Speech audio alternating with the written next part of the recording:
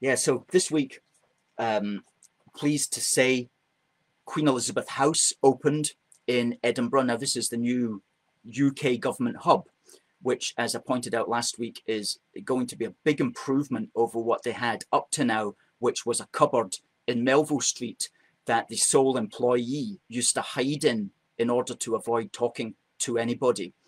So it should be a definite improvement upon that. And already they've done something amazing, which is several floors of the building on one side have got a big Union Jack on the windows. So it's like,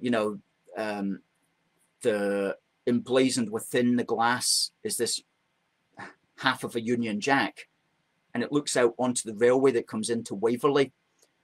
So that's a really good British identifier already. Even if that building did nothing else apart from that, it's already paid for itself in terms of propaganda for the unionist cause. Brilliant idea, whoever came up with that. Brilliant idea. And it's called Queen Elizabeth House.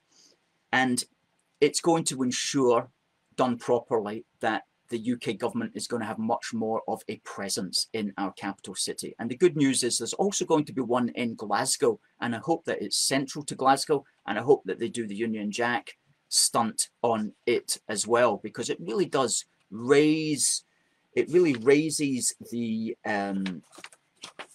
morale of us unionists. And people go, oh, it's not all about flags, it's about philosophy as well.